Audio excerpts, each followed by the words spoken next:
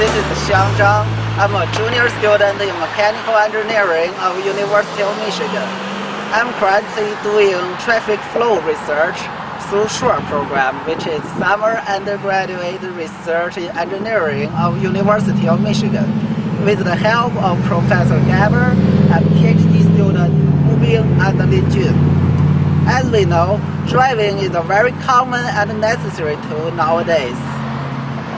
And also, I choose this project since my dream is making driving safety and easy. Imagine you can drink a cup of coffee or read newspaper when driving and let the cars go itself, though not realistic so far.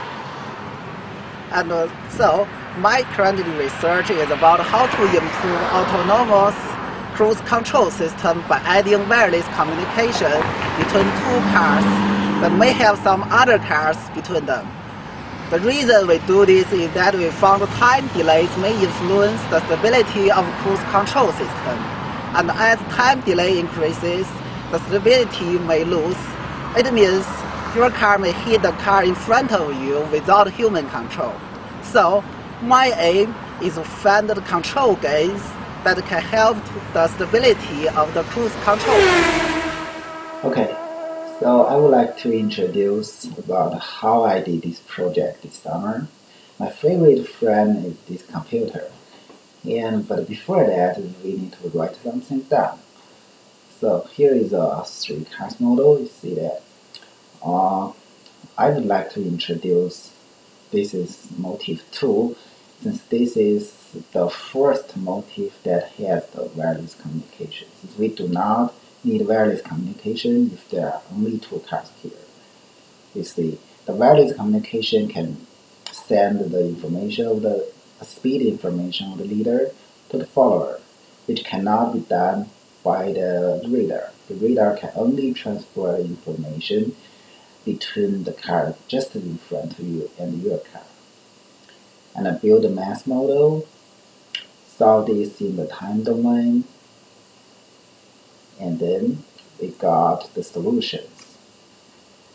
And also, if we want to analyze this control system, we need to linearize it.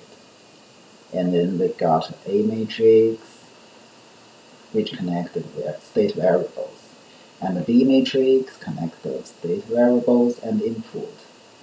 Also, C matrix connect the state variables and output. You see here's a 1 here. It means we want to know the speed information of the follower. Okay, so we can finish this and turn on the maple. And put the matrix into maple. Here is the A matrix, B matrix, C matrix. Okay, so we want to know 2 kinds of stability. The first one is planned stability, which means that you can follow a car that does not have change of speed. And also the string stability, it means that you can follow a car that has some vibration of speed. So we need to test them to ensure that our control gains satisfy our requirements. So firstly, we calculate the determination of the matrix, A matrix, but notify here the A matrix is not that A matrix I showed you just in the PDF. Since this is Z times the identity matrix minus A matrix, and we need to calculate this determination to determine the planned stability. So then we calculate the planned stability boundaries, which means that here there are 3 planned stability boundaries that determine the planned stability conditions. And continuing for string stability,